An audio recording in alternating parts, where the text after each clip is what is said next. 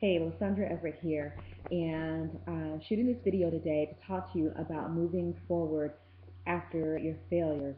I was talking to or chatting with somebody on Facebook today, and he was like, "Well, I've tried so many things, growing broke, and I'm like, that's happened to everybody. I mean, he asked, you see these people with that are making millions of dollars overnight, and I said, well, they're an overnight success that was probably a couple of years in the making, and that is the backstory that doesn't get told.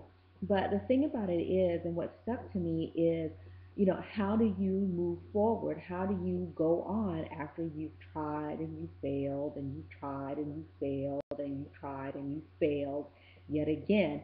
And um, one of the books I'm reading right now, The Greatest Secrets in the World, Og Mandino talks about, there's these 10 scrolls. And one of the things it says in there is that, that the career that I've chosen is filled with heartbreak and despair, and the bodies of all those who failed, were they piled one on top of the other, would shadow the pyramid, but you won't fail. And, the question is, how do you pick up? How do you move on?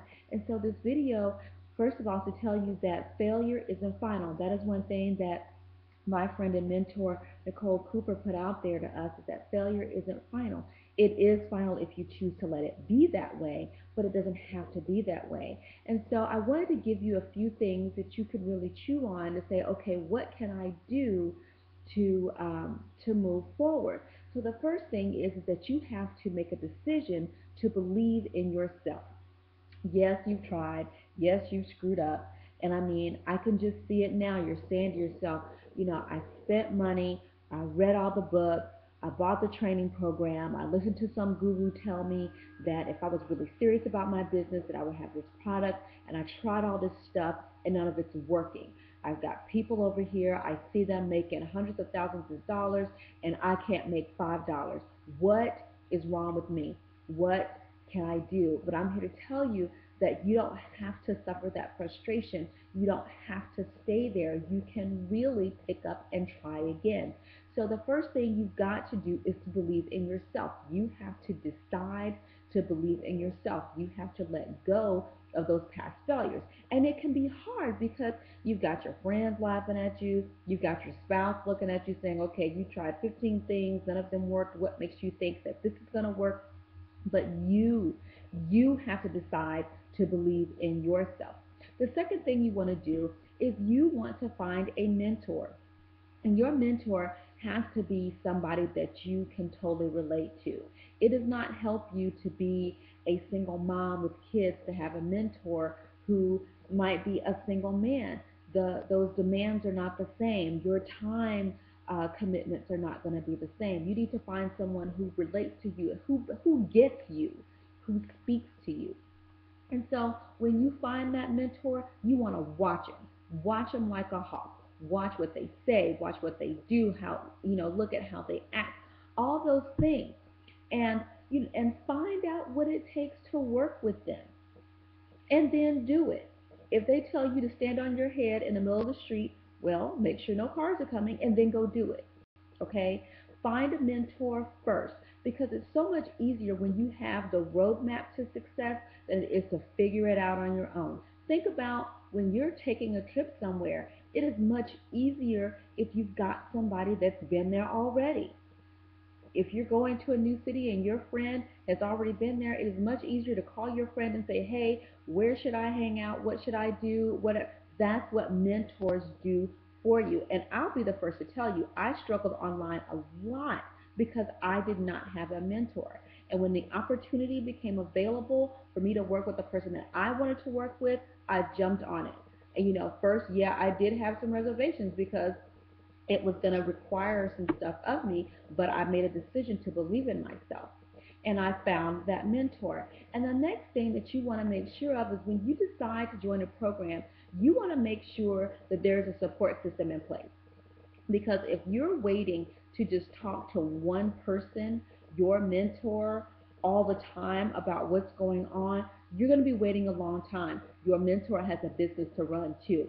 So you want to make sure that that program that you join has a community of people who is there to help you if your mentor is not available. It happens. Your mentor can be off on some fabulous trip that they've won. They don't have time to talk to you when they're out on a boat somewhere.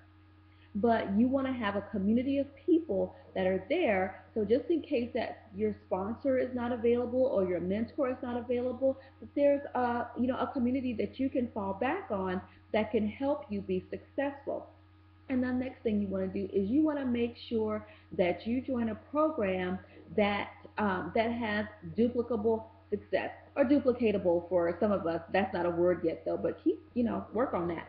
But in all seriousness though, you see these top internet marketers, these top network marketers that are making five figures a month, but then you look at their team and there's no duplication. That does not help you, okay? Because you might not be able to do what that top earner is doing. That top earner might have worked 20 hours a day on their business strictly.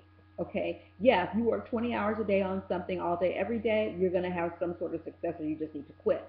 But in all, realistic, that might not be realistic for someone else. For someone like me who has a family, working 20 hours a day does not work for me. It does not work for my family life. So the thing that you want to look for, is how much duplication is there.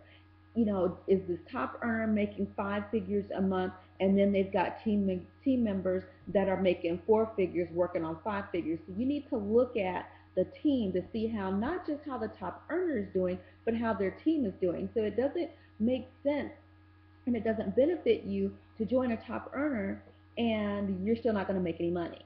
Okay, that's still another road to failure. So you need to look at these things.